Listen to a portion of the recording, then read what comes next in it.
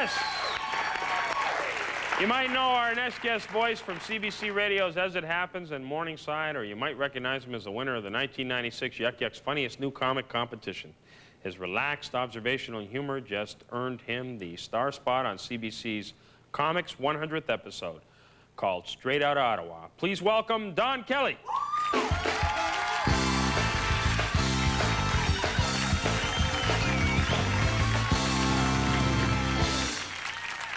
Thank you very much. My name is Don Kelly, and I'm a native Canadian.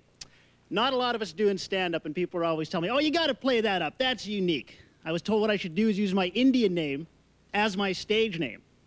Well, I'm going to stick with Don Kelly because my Indian name is Runs Like a Girl. Well, thanks, but I'm not terribly proud of that, to be honest. But the great thing is I get the best questions when people find that out, like I'm the spokesperson for my culture all of a sudden, you know?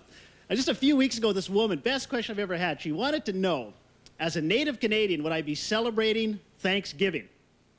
And it's not a bad question, not a bad question. I couldn't resist, though, you know? I'm like, oh, yeah. Yeah, last year I had a traditional native Thanksgiving.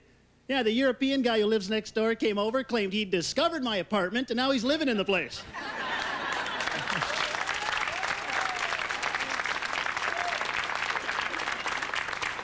Oh, he kept a little spot in reserve for me. It's right next to the cat's litter box, thanks a lot. You know, it's not a lot of potential, but hey, I'm thinking of opening a casino, so.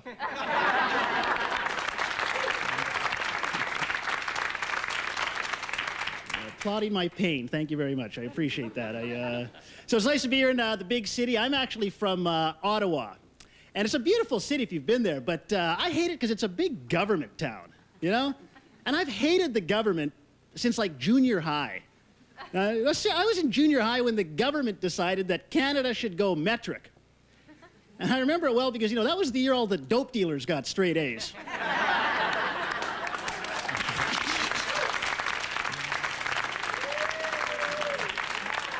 I think we found the demographic of the show here. That's great, yeah. That was the weirdest time to be in school, you know, because I remember the teacher coming in every week. Okay, big metric conversion quiz today, class. First question, how many grams in an ounce? 28.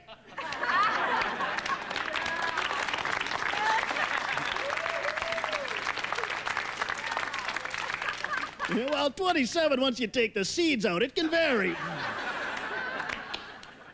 Those good students are struggling. Meanwhile, Cheech and Chong are on the reach for the top team, you know.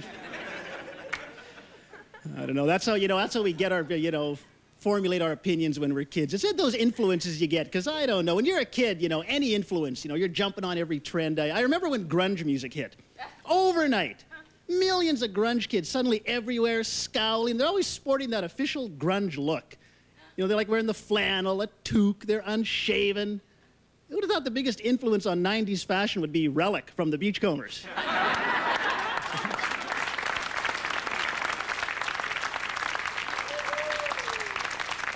Oh, yeah, and they're still out there, just most of them have traded in their guitars for squeegees, so not a bad career move, to be honest, but I don't know. Some of those influences, too, like I think the ones that we should really be worried about, you know, some of these games, I think the worst influence for kids is the game Monopoly.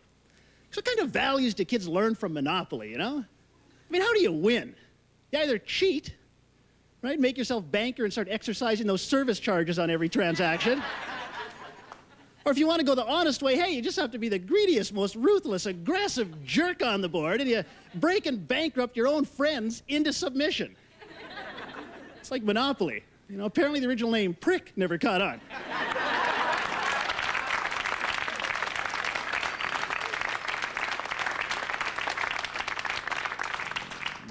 I'll be honest, though, forget the kids. You know, my big worry these days is getting older, you know, because I'm getting up there and I'm watching my grandparents, and that's scary, you know, because, I don't know, Granddad, I don't want to say he's frail. I think the operative word here is brittle.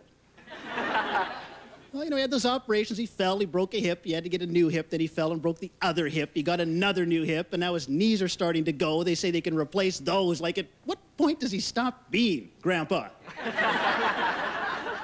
I don't even know what to say when people ask, you know, hey, Don, you related to that guy? Oh, parts.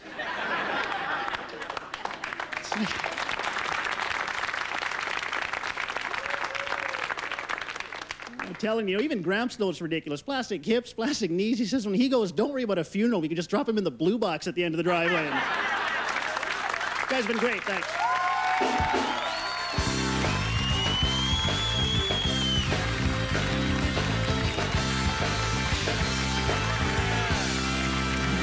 Don Kelly. Yeah. Good stuff, buddy.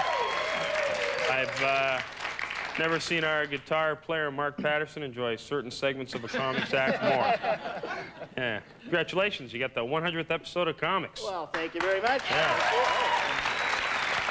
All for you. Now, was that intentional?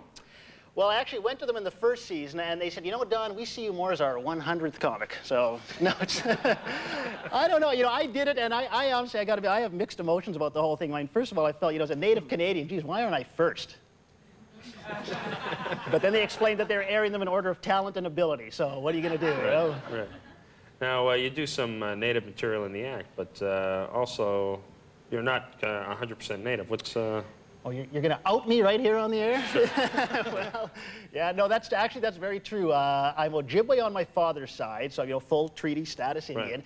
But Mom is no native blood. She's actually Swedish. So, I mean, you know, wow. Yeah, I just not just white. Can't think of anything worse than being native and looking like Custer. That's right. That's right. Well, it's funny because, you know, Mom is always too like a, not so wimpy when I say Mom, by the way. Mother is always saying, Mother's always saying, why don't you explore the Swedish side more, you know, of your culture? And I'm thinking, oh yeah, Ingmar Bergman and the world's highest suicide rates, you know, let's let the laughs begin, you know? Now you started.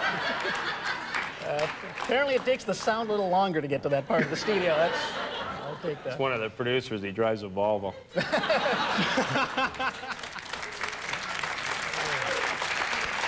Now, I know I've known you for a while. You started in the Ottawa Club. How did you start for those out there who are unemployed comics and want to know how it's done? I know those two unemployed comics.